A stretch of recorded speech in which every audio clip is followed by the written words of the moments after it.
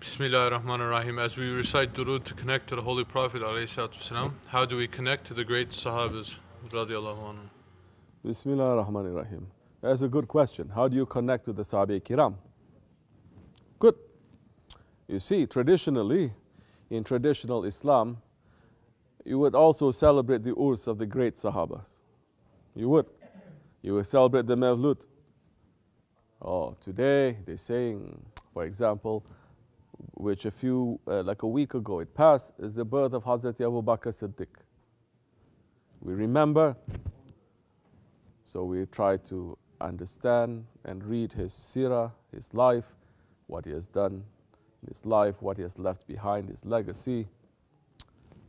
Same thing.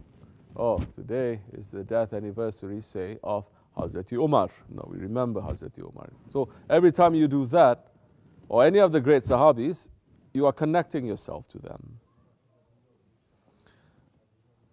That is one way of doing it. You're connecting yourself to them. Our Shaykh has told us, pick one Sahabi that you feel close to, that you connect to. Any Sahabi, the 124,000, pick one.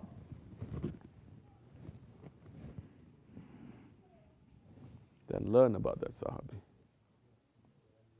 Learn. Try to find out as much as possible. Stay close to that one.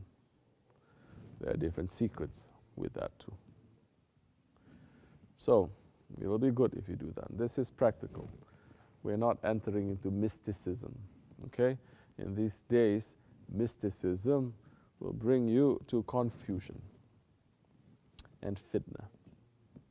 We're dealing with things that you can actually use. Then let the mystical part to take care of itself. It doesn't matter. What does it matter to us when we pray what light comes? This light come or this angel come or that angel come? What does it matter? We're Naqshbandis. It doesn't matter to us. What matters to us is that we pray. What matters to us is that we make zikr. If Allah wants to give, that's His business. If He doesn't want to give, that's His prerogative. But what is our duty? To do. So concentrate on that. Then that time we're not doing it in order to get payment too. Allah is not our business partner. Don't trade this religion. Treat this religion like it is a business. You're doing it in order to do this, to take this. No, it's not necessary. Certain things may come to you that time, definitely. Some people, they are open. They may see. That's a different matter. And those ones we know who is real and who is not too. Because everything has its proof and everything has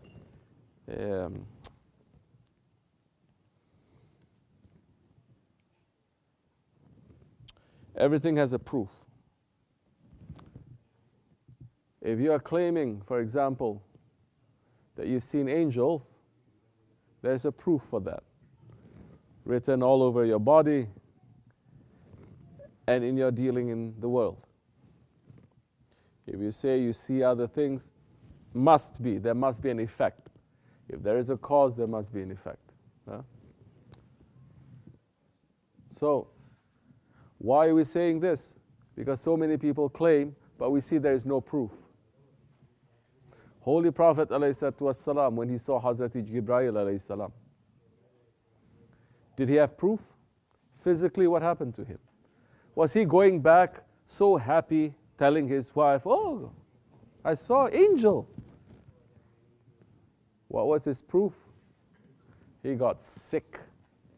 What? What are you saying, Maulana? Sick. He got sick.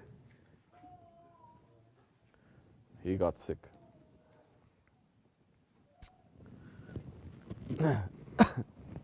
So,